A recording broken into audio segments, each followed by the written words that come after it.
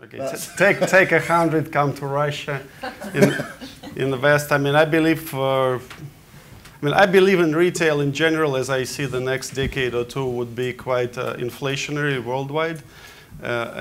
So I think it could be even kind of a catastrophic inflation worldwide. Euros, dollars, yen, all kind of collapsing. And so I like retail as its inflation protective environment. And then, I like Russia as it's kind of, I was born there, I know the country, and in the Europe or in the US, for us, it's I would say kind of unnecessary difficult. So 100 million will work for Russia. You can multiply it, probably 10-fold, 20-fold, inflation adjusted, and you do something with 400, you go with bonds, kind of. Okay, inflation protected. I will do that. Kim, how would you invest on my behalf? I like shopping centres in Southern Europe, particularly in the more affluent areas. So I think if you're looking at Spain, northern Spain rather than southern Spain. We like convenience retail in Germany, anchored by supermarkets, very solid performing, quite nice yield on those.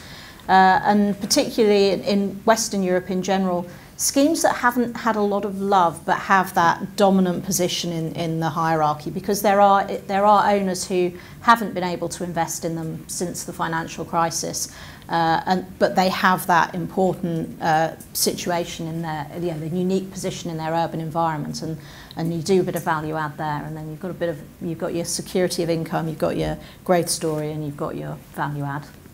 Very good, John.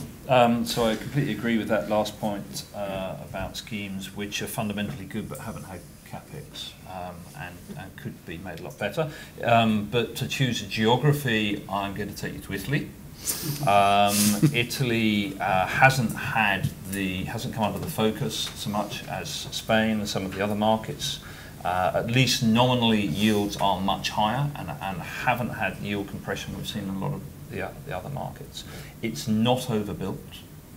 There is a very wealthy private consumer in a lot of the cities, which to a large extent is untapped.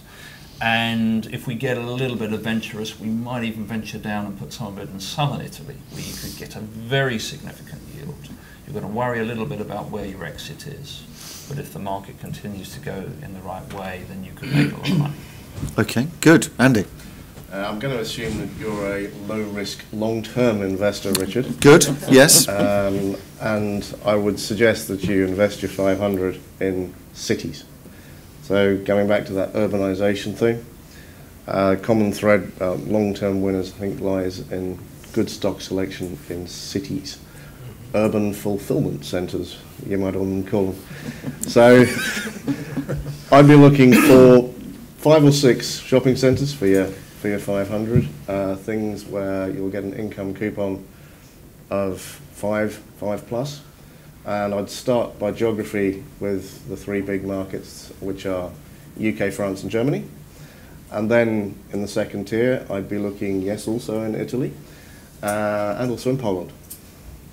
Great, thank you. Florencio? Yeah, I'm going to assume you like a little bit of risk and you want more value for your return. I'm feeling a bit more risky now. You want a bit more return. Our fees are quite high, but anyway, I think you can pay those. And I'm very comfortable with that, Florencio.